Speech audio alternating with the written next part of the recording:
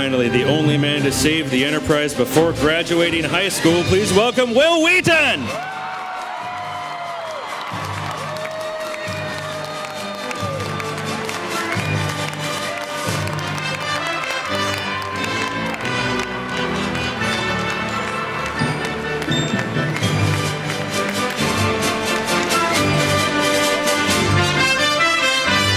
Now that's an introduction.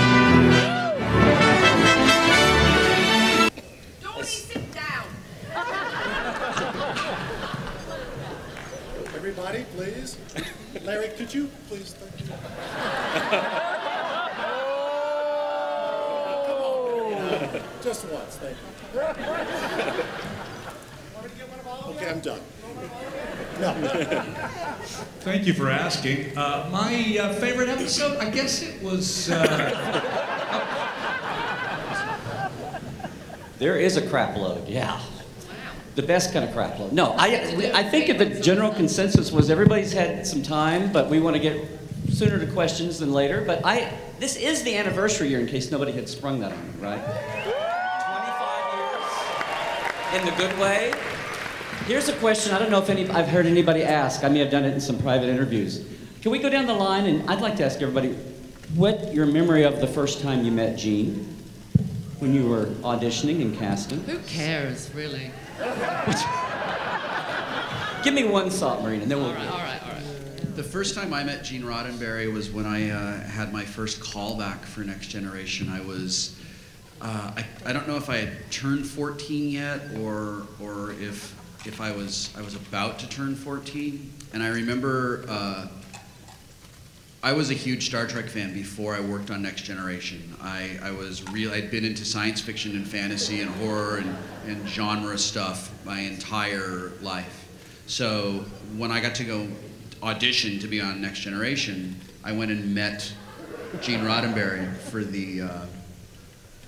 the first time, and it actually gave me, I messed up my audition because I just geeked out in the room, and I had a really bad audition. And after the thing was over, I called my agent from a payphone. Kids, ask your parents. And I said, I just don't think I did a very good job, and because I was just so excited to meet him. And apparently they had called her and said, we don't think you did a very good job, but we think you can be better. So I got to go back in later that afternoon, and that was the beginning of what became a really wonderful relationship with Gene for me.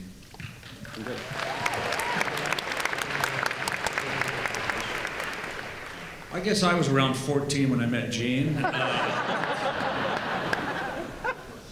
He was a highway patrolman at the time. You were working in a mine shaft in the Old West then. That's right. Busted me in El Paso. Yeah. Anyway, El Paso, yeah! Garden Spot of Texas. No, I tell you what, I met Gene.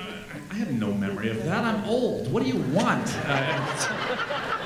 I do remember, Gene asking me right off the bat. Gene had a very high voice. If you've never met him, it was strange. He was a large man, but he talked kind of like up here, didn't he? Yeah. This weird, with his hands. With his hands, and he sort of talked like, "Would you mind changing the color of your skin?" I said, "No problem. What can it be?" I went through like 50 makeup tests, every color in the rainbow. They put them all on a reel to show to Gene. We all went into his screening room to see all the different colors and have him choose one. The first one came up, it was gold. He went, "That's fine." And that was it. And all I can say is I'm glad that the bubblegum pink didn't come up first. First time I met Gene, I was 14 years old, and well, not quite 14. Well, obviously, I was very young, because I'm only 39 now. It's exciting. Marina and I are both turning 40 this year. You're both turning 40 this year, Will. And you look good. Thank you, so do you. Thank you. I met him at the auditions, although I didn't know who he was, I have to say. I know you're all gonna hate me, but I wasn't a big Star Trek fan. Ooh, I know. In fact, it was kind of ironic because about 2 months before I started auditioning, a friend of mine came to visit me from England, and she wanted to go and see Star Trek IV: The Voyage Home. And I was like, oh no, really? Can't we go and say something else? Really? You want to go see Star Trek?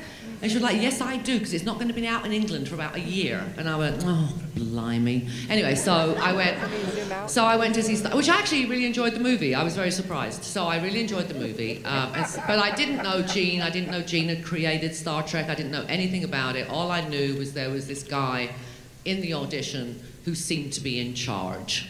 You know, but after I got cast, obviously, you know, all my fellow thespians were like, what do you mean you don't know who Gene Roddenberry is? And I had to do some homework, and he was really a dirty old man.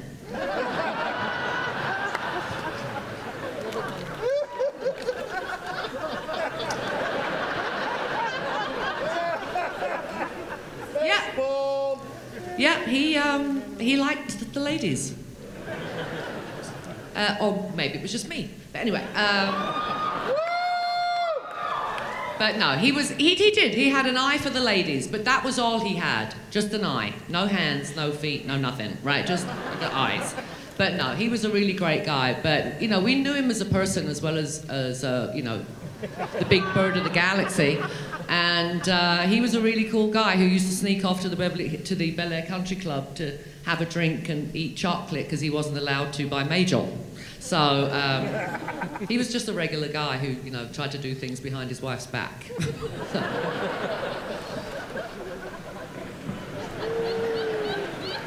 And from there, I plead the fifth. Okay.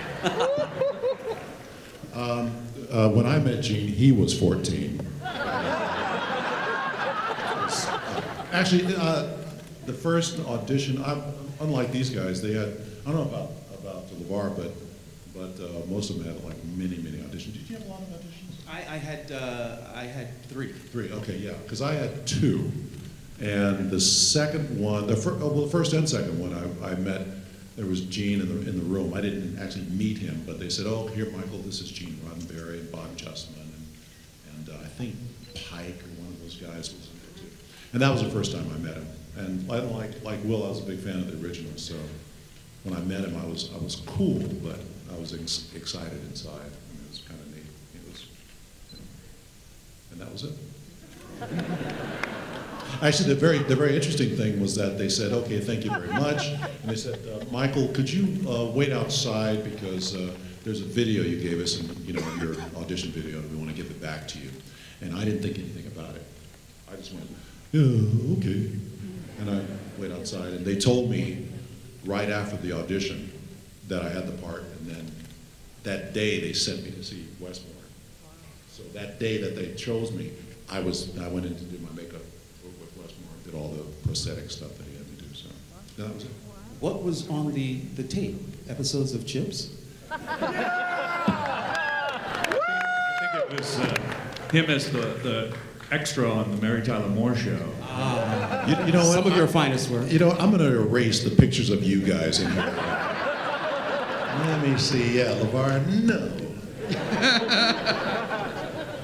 I was a big fan of Chips. Well, you know, that was just right. Who didn't love Michael Dorn on Chips? I mean, Punch who? You know, LeVar said they were ragging me about it, and they said, oh, you know, your lines on Chips, you remember all your lines. I said, I only had 2 lines. It was go get a punch, and it's okay, I'm all right, go get a punch. That was it. You were my favorite Chip. You really were. Still, by the way. Sorry, I'm Team Grossi. You were the last one cast, Michael, weren't you? Because it was a race to get your prosthetics done before they started shooting. Yeah, in fact, I think you guys were already filming, and I was getting makeup, and I don't even think that they didn't introduce me to these guys. Took us a year to speak to you, didn't it? No, barely. But you know, I didn't care. At that point, you know, you got a pilot for a series, so I don't care if they never talk to you as long as the check cleared. Well, in all fairness, Michael, in all fairness, you would come in at like 5 o'clock in the morning and get into makeup, and we'd all be gone by the time you got out of makeup. So it was 6 months before we know what the hell you looked like.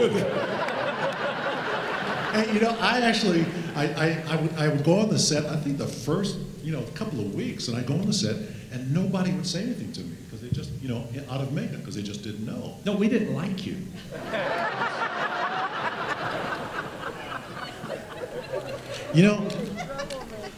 I feel like I'm the Hun flying over, England, and they got just taking shots at me. Welcome to being on a panel with Brent. Yeah, no, it was very interesting, and they just stuck me on the bridge one day. That was my first thing. They just stuck me up there and didn't say anything. And I think these guys are probably going, "What is that?" And that was it. But after a while, they kind of knew I was going to be around, despite all their best efforts. So yeah, it was very interesting. Very interesting. But I was the last one. I mean, that was just an afterthought. In fact, the story goes is that I said, I called and I said, I really want to do Next Generation. And my agent called and they said, no, we're sorry. It's already cast. We'll see you if there's something open for you later. That means, don't call us, we'll call you. And I went, okay, fine. And then 2 weeks later, I got a call. They said, well, they want to see you as part of a Klingon. And my agent said, what's a Klingon? I said, don't worry, I'll take care of it. And that was it. I don't know that I was the first person. I was cast early. Yeah. I had actually met Bob Justman a few years before, several years before. My best memory of Gene is him taking me to lunch not long after we started. And like Will and Michael, I was a huge fan of the original series. So it was a real thrill to be invited to lunch with Gene. And what I took away from that afternoon was just how surprised I was at how human he was. Because in my mind, he was this great visionary who had created something that I loved really dearly and I knew was popular all over the world. But to see him eat and drink Some little guy. dribble out of the side of his mouth, drop crumbs. He had egg salad on his tie, didn't he? A lot. A lot. A lot. A lot. Would you like some egg salad? I'll have an order of egg salad. We knew what was coming next. The tie was going to be covered in it. Here we go. Well, Sir Patrick was supposed to be joining us Who? today. Who? Oh, some guy that thought he was getting a paycheck, I guess. Wait, Gandalf was gonna be here?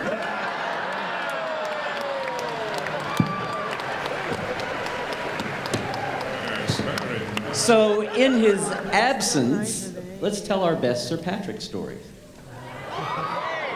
I know there's only one. Or two. No, really, here's your chance, guys. Because no one will ever see this again today. Oh, yeah, right. Because, of course, the internet doesn't exist, right? Okay, I'll tell the first one. Troy used to have these wonderful lines, deep and meaningful lines like, Captain, he's hiding something. Right?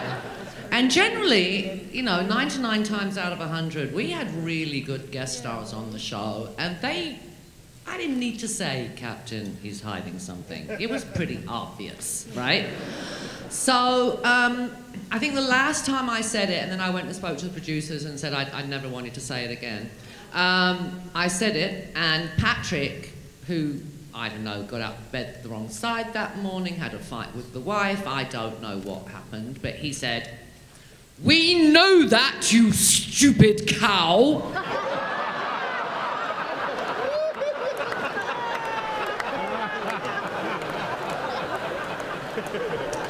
"You waste of space!"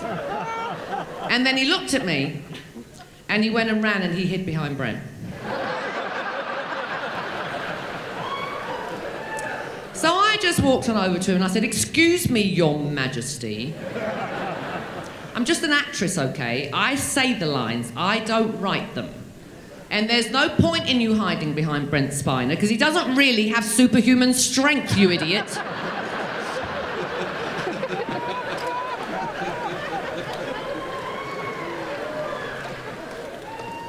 my favorite Patrick Stewart story is I can only tell the first half of it, and then listen, you're going to understand why. And then those of you who are able to fill in the second half will do it on your own. And the children who I am sparing by not telling the second half won't have any idea what's going on, which is awesome. We were on the bridge one day, and I don't remember what we were doing or what. It was just me and Patrick. And Patrick says, "You know, Ensign Crusher, in days of old, ensigns performed certain favors for their captains."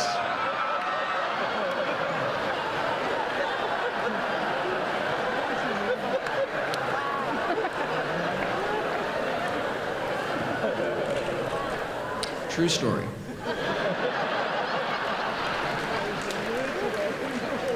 Brad, you Patrick. I don't really remember doing that. You know, Will, perhaps now is the time. You know, I'm so sorry I couldn't be here. And yet, here I am.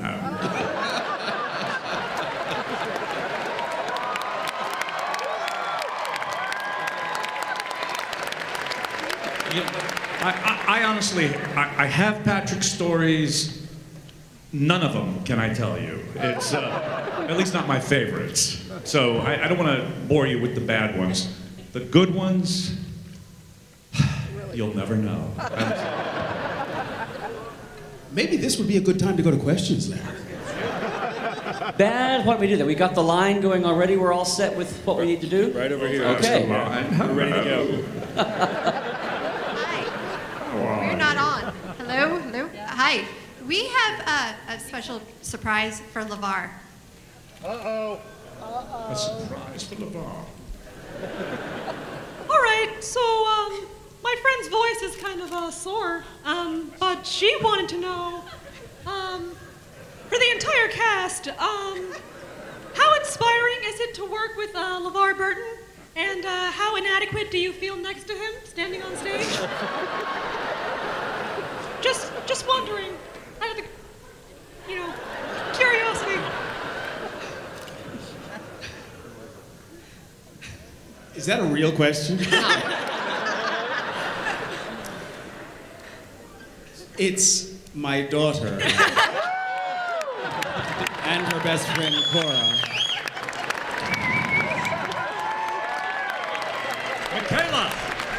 Michaela! Yes!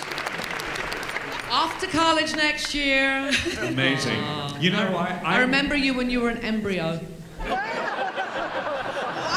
You said the funniest things when you were an embryo. Oh my God. And then when you became a fetus, you were hysterical. Nothing but laughs in those days. You are very loved. Now go away. Bye, guys. Bye, Michaela, friend. Cora. Bye. Bye. Michaela Burton and Cora, everybody.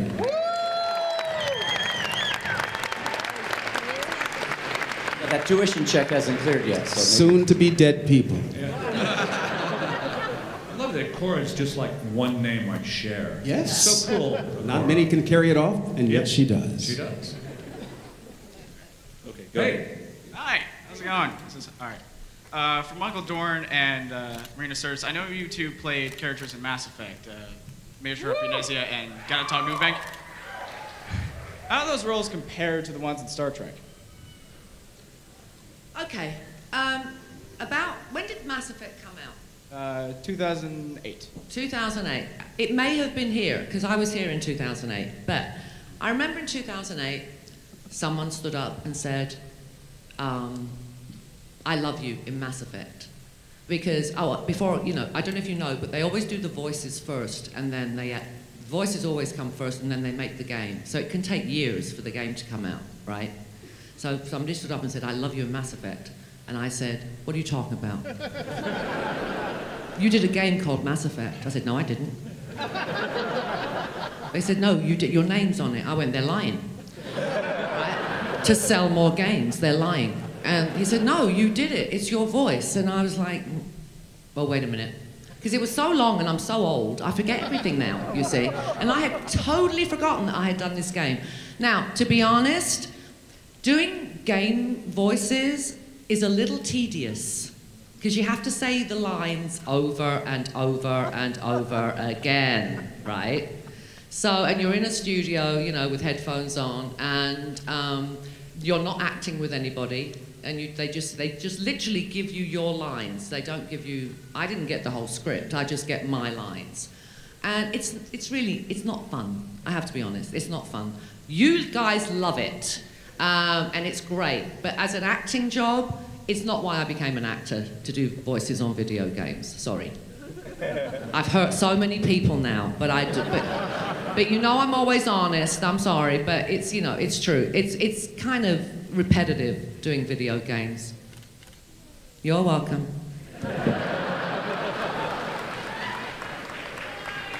Yeah, but Michael, you did a voice in... Oh, but she's awesome. No, you don't get to do that now. No, she's awesome. No, you I've just seen took a picture of her. shit She all over is video games. awesome. You don't get to do that. She looks awesome. Is awesome. But she has to get killed. I'm a bit pissed that she has to. You have to kill her in the game. Spoilers. Michael, you were in, you did a voice in Fallout 2. Yes. Yeah, and I was beside myself, because I'd been off the show for a while by the time that game came out. And I was crazy for that game. And I loved it that you were in that game and made sure I kept your character with my party to the end of the game. Yeah. Which I did not do with my friend Felicia Day, who is a character in Fallout New Vegas. I don't know what they're talking about. I couldn't bring myself to let you die. And I was like, get rid of her, I want the dog back. But Does anyone ever read a book? Does anybody ever read a book? Thank you. How long was the makeup for that voice role, Michael?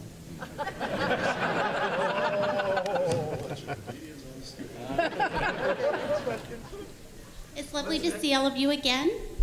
My question kind of starts with a backstory. First of all, for many of us, you have become our heroes.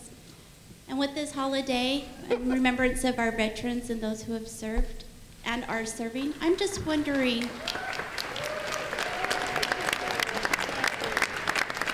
who would you consider are your heroes?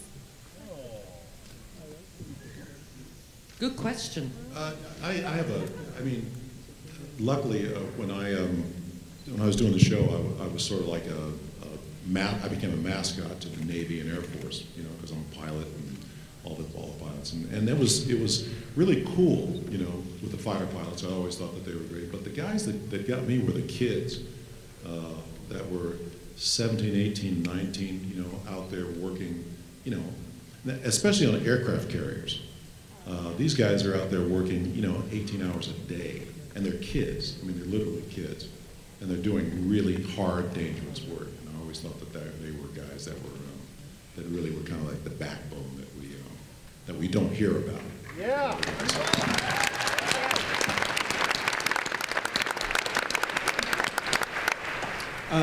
As an Army brat,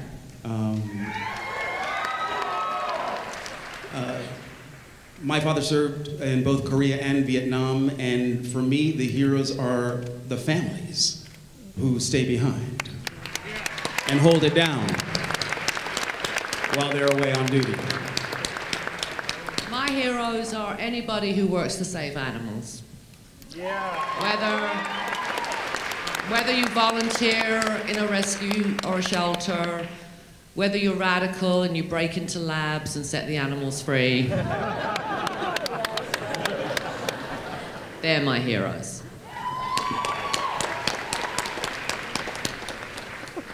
Don't say it. It's too embarrassing.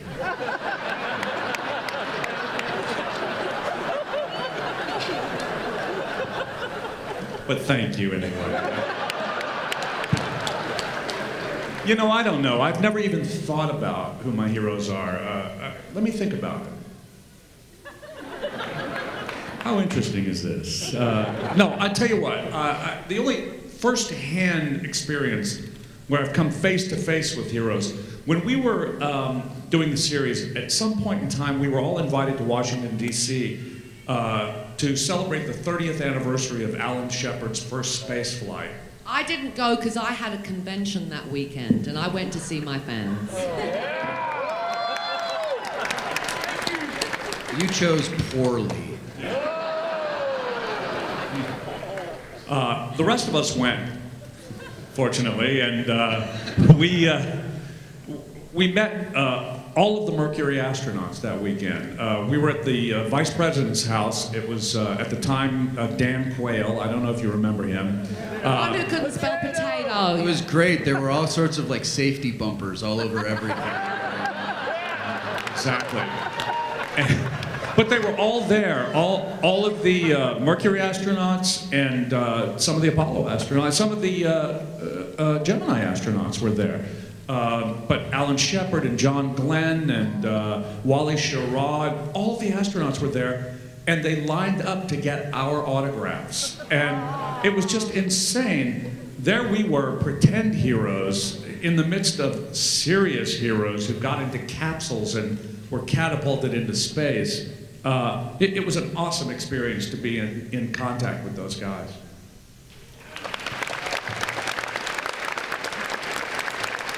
Well, actually, LeVar took us, invited us to an event. Where was it? Sorry, Bob, it's just off the point, but you'll be next. This is how we treated him for 5 years. Sorry, but anyway, remember when you took us to that? I'm going to leave when there's 20% of the panel left. Okay. Just get out. Remember when you took us to that event? Was it at Cape Canaveral, and we met all the charity event? The Astronaut Scholarship Foundation. The Astronaut Scholarship Foundation, and my husband really wanted to go because he's an Air Force brat, and so he was like really into space and all that stuff, and he was like, let me come, and I'm like, no, you can't come, I'm working. I'm going to worry about you, sit and wonder what you're doing all day. So anyway, he didn't come, and when I went home with a picture of me with Neil Armstrong, yeah. Let's just say because I said to him, there won't be anybody important there. There'll just be like minor shuttle astronauts. And they were all there, the big guys. And he still hasn't forgiven me, actually, still to this day. I'm pretty sure that the minorest shuttle astronaut is still a pretty big deal.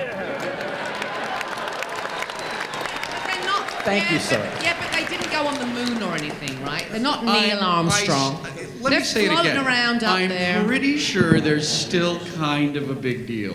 They just go up a little bit higher than the aeroplanes, right? They just go round and fix things. My heroes are teachers.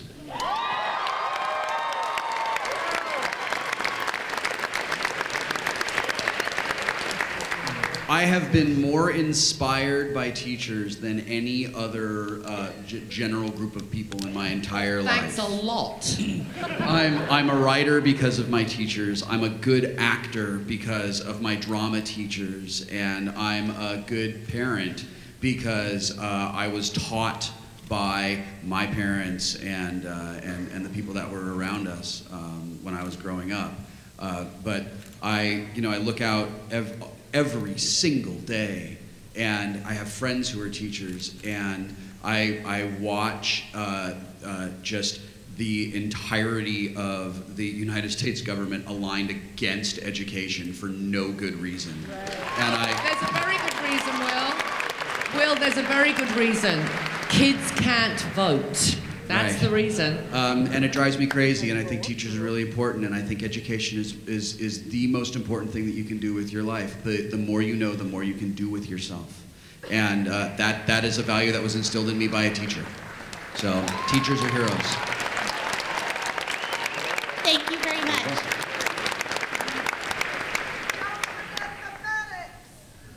The medics. The medics. Yes, ma'am. Yeah. Well, we could go through firefighters, policemen, all those people are heroes. Anyone who puts their life in danger to protect their community is a hero.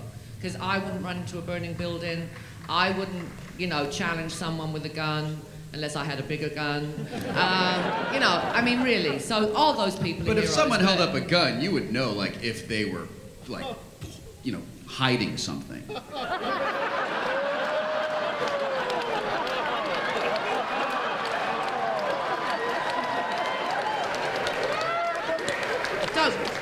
Don't make me come over there, Will Wheaton. All right. And then there are those of us who are brave enough to sit on a panel with Marina. That's why you're my hero, Brent. Thank you. Okay. I have a question for Brent. Hi. How hard is it to get into character and stay into character for Data? Yeah. Data, whatever, right? He's never seen the show. Someone sent him up to ask that question. That's why he said Data wrong. How hard is it to stay in character? Am I still doing? I'm out of character now. This is not... No, you know what? It was very easy because we rehearsed before we ever shot. So all of the stuff that, the clowning and the laughing and the misbehaving, that all happened before they said action. But once they said action, it was easy. It was just, that was the job. So it wasn't difficult at all. When I sat next to him on the bridge, Brent would, we would be getting ready to roll, and Brent would go, hey, hey, and I'd look over at him, and he would like make these faces at me. Like, do you remember the faces you used to make at me? Like, I'm not gonna make you do it now, but I mean, do you remember the things you used to do? I do, Like, yes. And it killed me every single time. It was the funniest thing I'd ever seen in my life. I would start cracking up, and they'd be like, okay, we're rolling now. And Brent would just go like, zap, I'm Data, and I'm like trying to get myself together. And I'm constantly getting in trouble. And I'm like, it's him. And Brent is just like that childlike innocence of Lieutenant Commander Data. How could he possibly have done that? And the unruly kid sitting next to him. Yeah, I mean, it was like, Occam's razor says it was me screwing up. That was fun.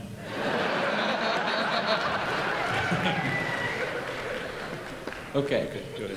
I have one last thing to say. Live long and prosper. Thank you. You too, buddy. Wrong show, isn't it? No, that's Star Trek. Oh. No, I know it's Star Trek, but it's You not, think we're here for the Mass Effect panel, and it's not. no, It's Star Trek. We never said it on our show. That's what I meant by wrong show. We never said it on TNG. It's the sentiment that counts. Oh, okay. All right. I thought we were like, make it so, right? That's what I was out. I remember when Mr. Spock was on Star Trek The Next Generation. And just... One episode. And his daddy. 2, you're right. Okay, go ahead. Next question. 7. Let's just... Yes, it is Enterprise, which was a 2-parter. Well, it counts as one episode. 2-part, 1 episode. Let's go. I was wondering, what was your guys' favorite guest star that showed on the series? Guyses? What the heck is a guys? Guest stars. Guest star. Oh, guest no, star. he said you guyses. You guyses. Oh. I love that. Is that actually, Arizona thing? Guys is the plural of guy. You don't have to put an extra ES on it. This is I will be your English grammar teacher as well this afternoon. Remember that panel where Marina made lots of friends? No. Y'all love me. You know y'all. You know love what? me. I really loved it when Billy Campbell worked on the show and played the outrageous O'Kona. That episode wasn't one of our better ones, but he just I really liked him, and he was so nice to everybody. He's a lovely bloke. He's a lovely bloke. Yeah, he's best friends with my good friend Colin Ferguson, and I was like, Colin was like, she was like, blah blah blah, my friend Billy, and I said, wait. Do you mean Billy Campbell? And he goes, yeah, do you know him? And I said, well, I mean a little bit. We did one episode of Star Trek together. And apparently, he's exactly the same now as he was when we did Next Generation together. He is so cool. Who watches The Killing? You know, you're pathetic. Honestly. Lots of friends that day. Best thing on TV, right? Just so many Because friends. TNG, no, really, because TNG, I know it's not on anymore, you know, The Killing is amazing, and Michelle Forbes is in it, and Billy Campbell is in it. You have to watch this show, it's really cool. It's on AMC, right before Mad Men, okay? But he's amazing, he hasn't changed an iota, and he's done so much, and the only thing he's changed really is his name. He's changed his name a lot. He went from Bill to William to Billy. Now he's Billy. Okay, that's it. He was my favourite too because he's so cute. Guest stars. Guest star. My favorite guest star that we had. It's hard to. We had so many great guest stars. We really did, and not to mention Michelle Forbes several times, and Gene Simmons, and Mick Fleetwood. Mick Fleetwood, who from Fleetwood Mac, who shaved a beard he'd had for 30 years to play basically seafood on our show. He was a fish of some sort. He had one word. It was food, and he couldn't remember it. They actually, after about take 10, brought a card in that said food, and then it turned out he couldn't read. That was an embarrassing day. It was, wasn't it? My favorite of all was Saul Rubinek, who played Kibas Pancho in The Most Toys. A very inventive actor and just great. And did that as a backup. He was called in at the last minute. Well, he was. Yeah. It was a sad thing that an actor. I don't want to go into it. It's too sad, Larry. Right, right. Saul told me, because we worked Saul together was on awesome. Leverage, and Saul told me that you called him. Yes. And he said, yeah, I'll do it, and came in like without knowing anything about it. No, just said, if immediately. Brent wants me to do the show, I will do the show. And Saul saved that episode. He did. He was great. The Most Toys. Yeah. Yes. Donnie? Are you awake? Favourite guest star? You want to move on? What? No. Where am I? Yeah, sure.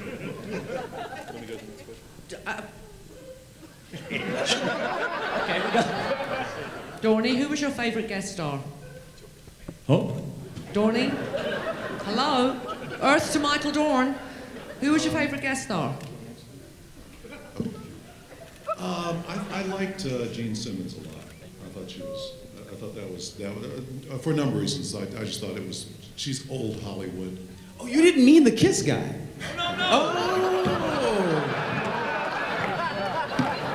I also thought you meant the Kiss guy. Because if Kiss was on Star Trek, Is then he Peter on our Criss show? would be in a red shirt. He wasn't on our show. He was on Voyager. Go on, Michael. You were talking, man. Go. I'm done. That's it. LeVar. What a guy, what a doll. Oh, I said Mick Fleetwood about 5 minutes ago. Okay. Then we're done. I think we've covered it. I think we've Larry. covered Next it. question. All right. Next question. Okay. Did anybody mention Billy Campbell? He was 14 when he did it. We run like a well-oiled machine filled with sand.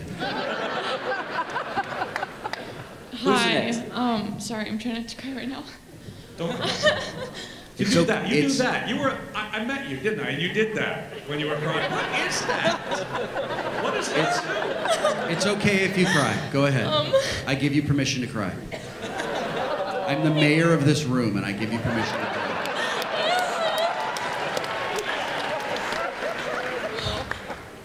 I just want to know. Mine's more towards LeVar and Michael. I just want to know, how was your guys' relationship? Guys, there it is again. Guys, sorry. There it is. Don't make fun It's of got to be in Arizona. Welcome to Arizona, land of geysers. It's the old faithful guys. That's what it is. Valley of the Geysers.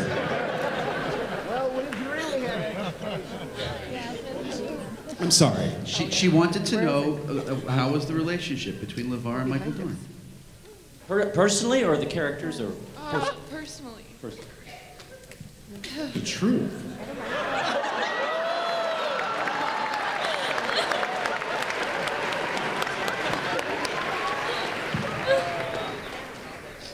I'm I'm sorry, what was the question? Actually, a very interesting story. It is, actually. It is a very interesting story. When I first got the job, I was going, wow, LeVar Burton. Because, you know, he's even at that time, he's still he's an icon. I mean, you know, Roots. And all this stuff. And also, no, I won't say that one. But we had a very sort of strained relationship at first. Rocky start. Rocky start. And for a lot of different reasons that had nothing to do with either of us personally. Well, it was at least in part your work in Chibs. And you were pissed because you didn't get that part. I was very upset. But I was a big Eric Estrada fan. But the funny thing is that on the show it was at first it was a little rocky, but then I think after a couple of years or 3 years after you had your operation, yes, we had a very heart-to-heart talk and got it all out, and everything was great after that. It was you know, that was the relationship. But it was like I said, at first it was, you know, I was looking at him like, you know, wow, you know, this is, you know, a guy I'd love to work with. And then I went, nah, I don't want to work with that much. No, but that's how it happened. And but you know, like with all relationships, you know, Marina and I, same thing. I mean, she and I were not happy with each other the first year, and then something happened. It's a great story. Her brother was in town, and she loves her brother. And she said, Michael, my brother, you know, is in town, and he wants to do sports. He loves sports. You know, I heard you play tennis. Would you play tennis with him? And I'm looking at her like, you know, this is a woman that's never asked me for nothing, you know. And so I go, yeah, okay, I'll play tennis with him, but I don't want to see you, you know. And I played tennis with him, and he and I got along famously. Still really good friends, really love the guy. And we go over to her house afterwards for dinner, and she's like cooking. Would you boys like some more pasta? And I'm like, who is this woman? I couldn't believe it. She was the sweetest thing in the world, you know. And it just goes to show you really, you know, people, you can't judge a book by the cover. And from that moment, she and I were very close. And like I said, LeVar, actually, LeVar and I were close on Next Generation, but we got really close on Deep Space Nine because he directed a bunch of those. And we were fantastic.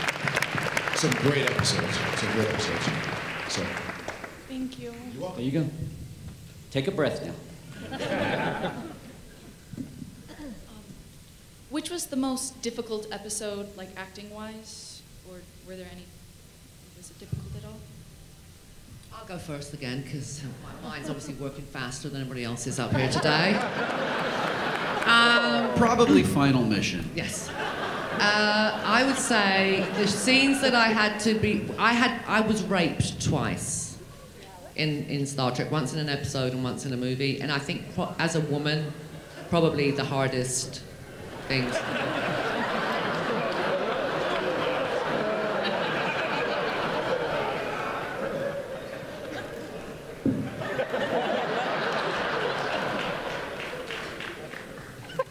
Go on, Marina, come on. That was it?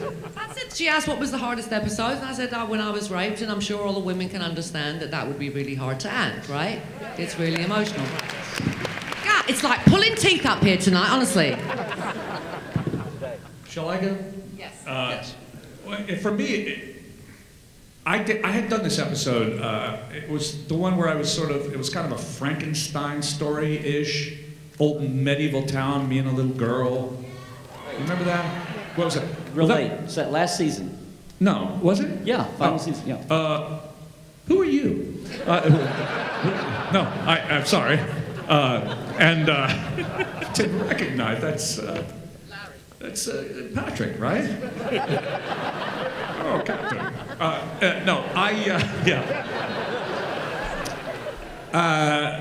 Anyway, I was doing this episode, and we had this thing usually, particularly in the last couple of years, where they really figured out how to do it where one person would sort of carry a show, one or two people, and everybody else had an easy schedule. We'd do one day on the bridge together, and then the person who was featured would take the episode. And that was my episode. We did one day at the beginning with the whole cast, and then the rest of the schedule was just me and this little girl and whoever else was in the show.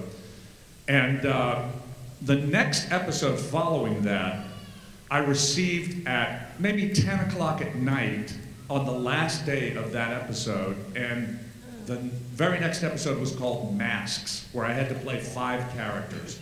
And we were starting in the morning with me, playing 5 characters. I barely had time to read the script, much less figure out who these 5 characters were. And so we started the next day, and if you see the episode Masks, I think it's thank you. It's actually remarkable for some of the most preposterous acting ever put on the screen. It's Marina was laughing at me while I was doing it. So I was doing one of the characters. She's sitting across from me, laughing in my face while I'm trying to be heartbreaking. And then there was a moment at the very end, the very last day of that shoot, finally, was me and Patrick, 4 o'clock in the morning on a Saturday. The crew was dead. They wanted us to finish so they could go home and go to sleep. And I had to wear a mask and be the goddess of the moon. And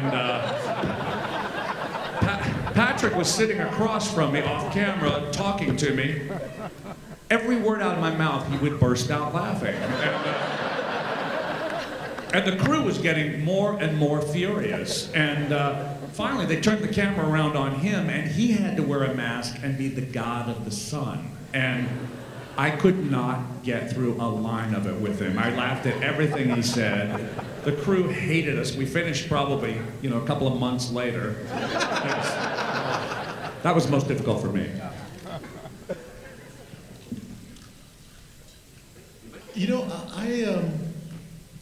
I don't remember having a difficult episode. That sounds right.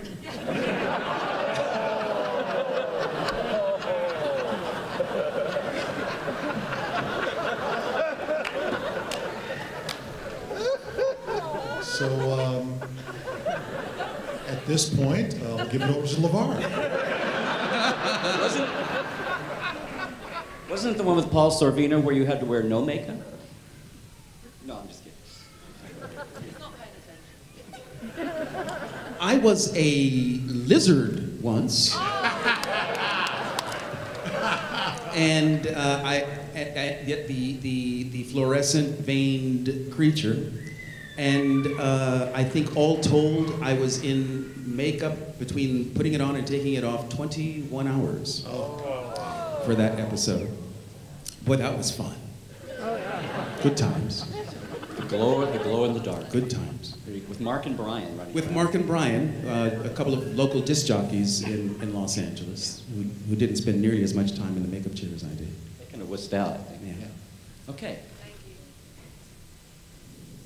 Hi, my question is for Will Wheaton. Hello. In the last movie that they did for Star Trek, Star Trek Nemesis. Nemesis, yeah. You showed up at the wedding scene. Yes. Did they ever show what happened between your character from the last Next Generation episode where you kind of took off with the Traveler and that time? I heard that there was like a deleted scene, but well, here's how that whole thing came about. Where did I see you, LeVar? We were at the same. Where? Do you remember where we were? We were someplace at the same place at the same time. Yeah. I think we saw each other, right? LeVar and I were doing a thing, and I can't remember what it was. And LeVar said, and I said, because I'd read in the entertainment press that it was the last Star Trek movie, and at this time, like, I hadn't really talked to any of these guys for a really long time, and I said to LeVar, hey, I heard that it's like, is it really the last movie?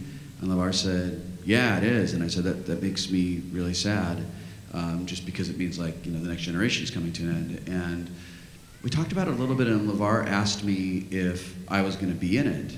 And I said, oh, there's no way I'm going to be in it. They would never put me in that movie. And LeVar said, why? And I said, because Rick Berman hates me, and there's no way I'm going to be in the movie. And he said, I'm gonna go talk to some people and see if you can be in the movie, because you should be in the movie. And I said, like, that's really sweet and kind of you, but it's never going to happen. And a few days later, I got a call from my agent that they wanted, the Paramount is offering you the role of Wesley Crusher in Star Trek Nemesis. And I said, well, yeah, of course, I'll do it. And he said, well, don't you want to know what it is? And I said, I don't care what it is. The scene doesn't matter. What really matters to me is getting to go work on Star Trek: The Next Generation with people I love who I have not had the courage to talk to for a very long time. And finally, as an adult, at that time in my late 20s, appreciate working on Next Generation in a way that I didn't have the ability to appreciate when I was a teenager, just because teenagers do not have that skill set. We haven't leveled up yet enough to know how to do that. And it was great. It was an incredible, it was 2 unbelievable days of my life. And I asked John Logan, the screenwriter, so what's going on? Like, I'm going to get asked this at a convention in 12 years, I said to him. Is Wesley Crusher, did he come back to Starfleet from, roaming around the galaxy in the Traveler's windowless white van eating chloroform candy? Or was he, at Starfleet Academy? And John Logan said, I don't really have enough space in the script to really address that. So you're just there and you're in a uniform, and either you are, it's like the audience can just choose. It's one or the other, because ultimately it really doesn't matter.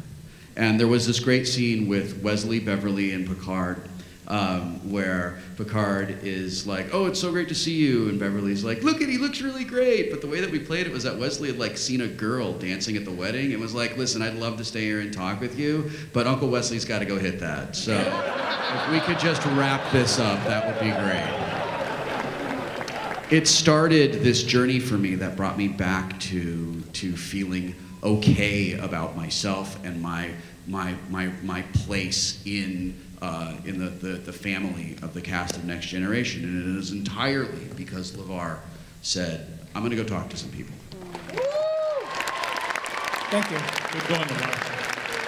So I remember that day when you came and talked to me, and I said, yes. Yes, he can be back in the movie. Well, it's just lucky that it wasn't me and you at a convent or wherever we were, because they would never listen to me. Okay. We've got time for just a few more questions. Well, hi, thank you so much for coming back to Arizona. Yeah. It's our pleasure. You guys are the best. This is actually a fantastic convention. And if you enjoy this convention, you should make an effort to find somebody from the staff or find a volunteer and tell them thank you. This is one of the best run conventions in the entire United States. There you go.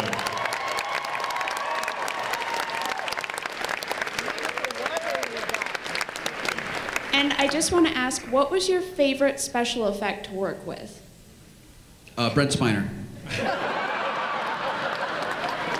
I was very fond of the crystalline entity. Who can forget the crystalline entity? That's the one that Laura was trying to fool by beaming a large object, perhaps a tree, out into space. I don't know. As a show of force. Laura. What? Oh,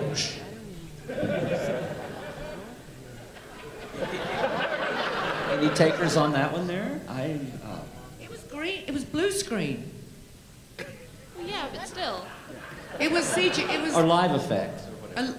You had a big leap in the blue screen on the one show where people were killing themselves, right? I just had to jump. Yeah. It wasn't scary. Okay. Stage effects. Actually, the special effects were played by one guy named Cosmo Genovese, who's our script supervisor, and he had to do all the lines for all the aliens that you see on the screen that we didn't see at the time. So he was doing all the lines for them, and it was always a joy because he was dead serious about these aliens, and we didn't know what they looked like or anything.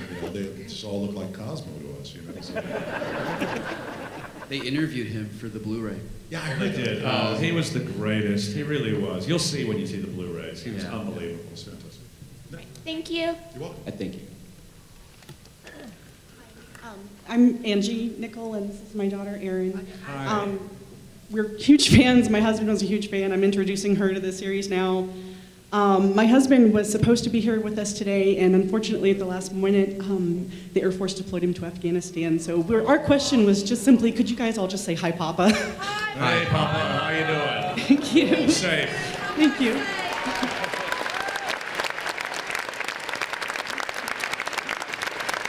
Thank you very much.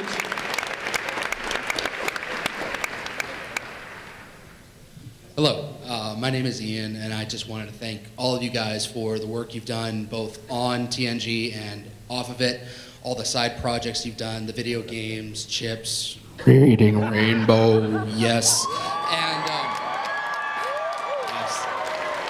And my particular question is about a web series some of you may have heard of called Tabletop.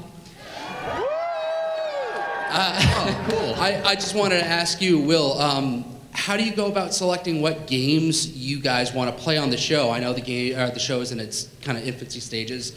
I'm sure you're getting through all the really big ones that everyone knows and you want everyone to know about, but also as a game designer that has just finally gotten his game picked up by a publisher after years of work, how does someone get their game that they've worked so hard on played by you guys? Because that would be like the ultimate honor to me.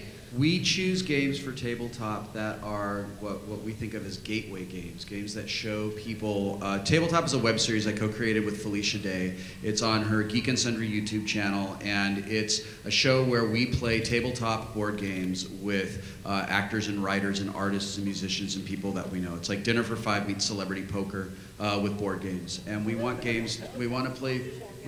Well, then you should come be on the second season, Marina. We play. Not video games, right? They're not video games. They're board games. Oh, I can do board games.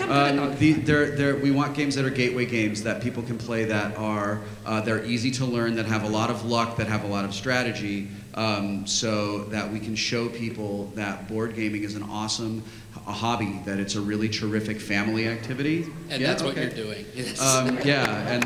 Anyway, that's how we do it. We're not sponsored by game companies. We don't do anything like that. I play the hell out of every game that I can get my hands on, and if I really like it, then it gets on the show. Awesome. Thank you. Yeah, thanks. Thank you all. Good. Yeah, got time for just a couple more. Hi, my name is Lewis. This question's for Michael Dorn. Yep. Did you really drink Romulan ale? No, I did not. No, I did not. It was. You talking about in the last movie? Yes. No, that was a scene in a movie, and they actually make it, so I didn't know if you actually drank it. I know. No, it was a tail end of drinking that, but no, I don't even know what it tastes like. I know what prune juice tastes like, but not. Thank you. Oh my gosh. Hello. Hi. Hi. Hi. What's your question? Yeah, we're gonna rearrange. Break it off. I wanted to know how long it takes all of you to put on your makeup. How long does it take me to put your makeup on? An hour 45. Exactly. You were an hour 15. I was an hour 15. Dorney was like 5.5 hours. I was 3 hours from the start. They got it down to an hour and 45 to get the last part. But I was an hour and 45 too. Kind of scary, huh? That's how bad I look first thing in the morning. How's that? What makeup? LeVar. It took roughly 30 seconds to put the visor on. Roughly, give or take. Lazy actors and actresses. You need to stand up. Only the lazy actors sit down. This is what she said. Just copy what she said.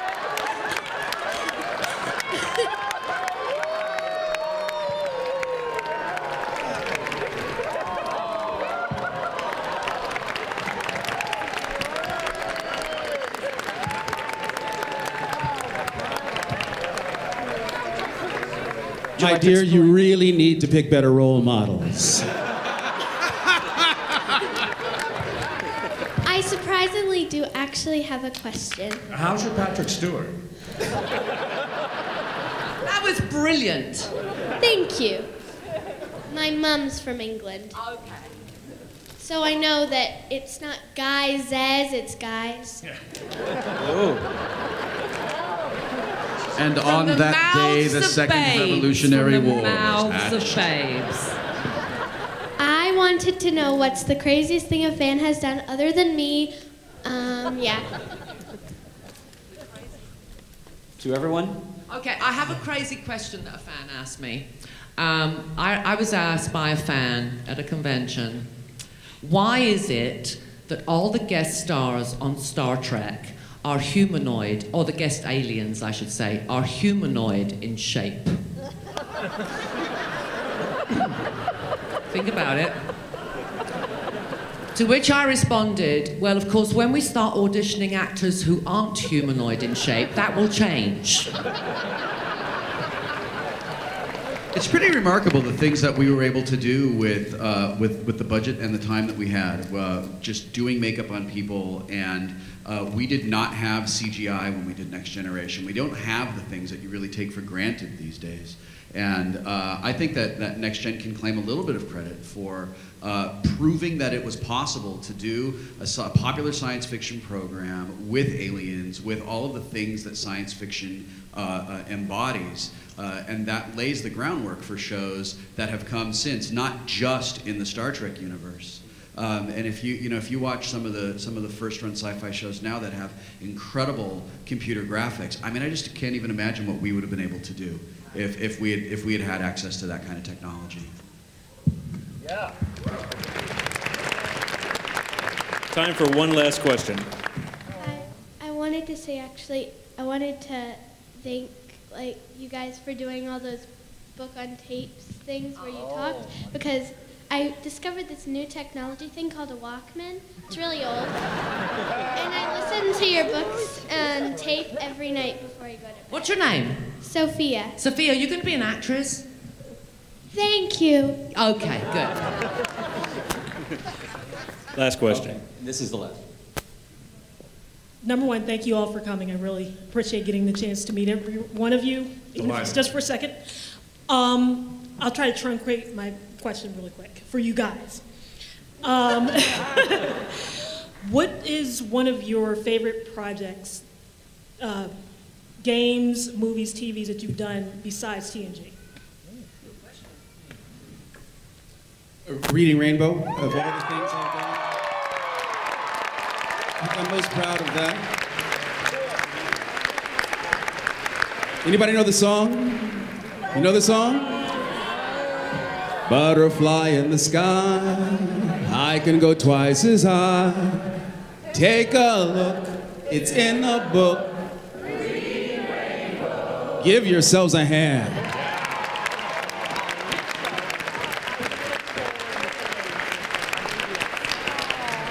I guess one of my favorite projects, I'm currently working on my own web series called Fresh Hell. Yes. Check it out, freshhellseries.com. Please write it down. Let me see you writing. Freshhellseries.com. Does everyone know the song? Fresh Hell.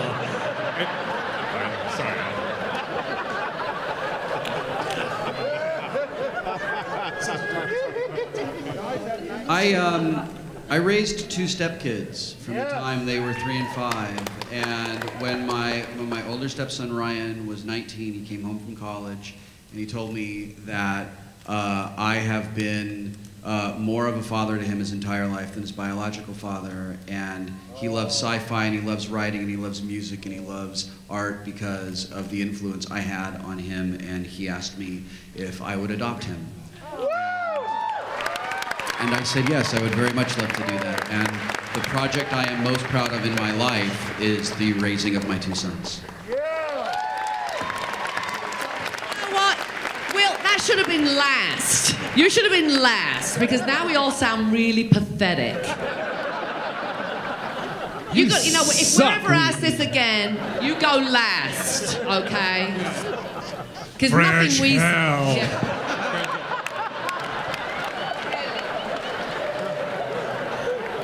It doesn't matter what we did after that, really, at all. Okay, well, I'll go anyway.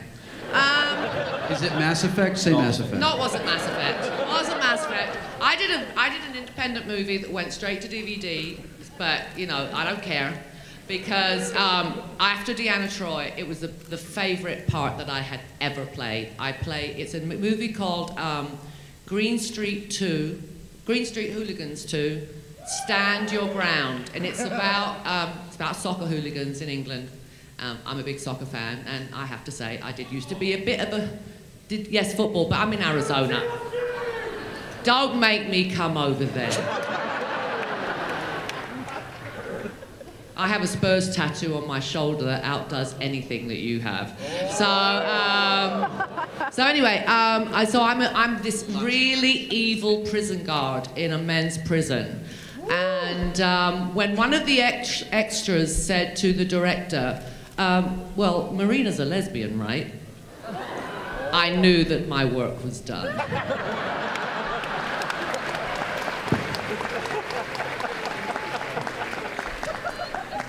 Actually, the show that was on, I mean, that I did last year, Castle, I thought was it's not a huge part. It was like at the end of like 4 episodes that I did, but I thought it was some of the coolest work.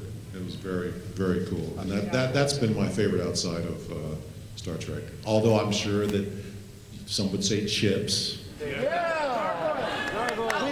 But I know. But was that the last question? Okay. Yes. I just have to say something before we go. I didn't bring my passport with me, so if I get arrested in Arizona here for not having my papers, because I do look like, you know, for a bit ethnic. Would you bail me out of jail? Because if they send me to Mexico, it's the wrong country.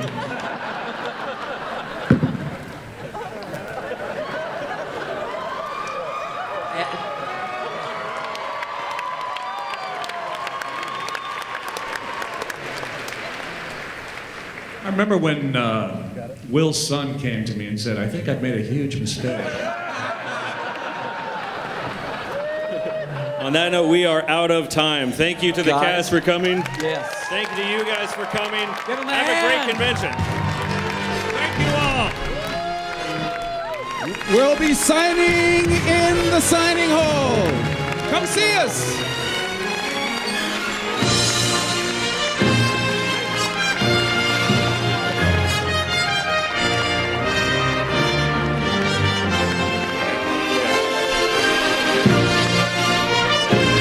Everybody here will be down signing at their booths. Larry and the cast will be there. Go there and say hi. It'll be a great time.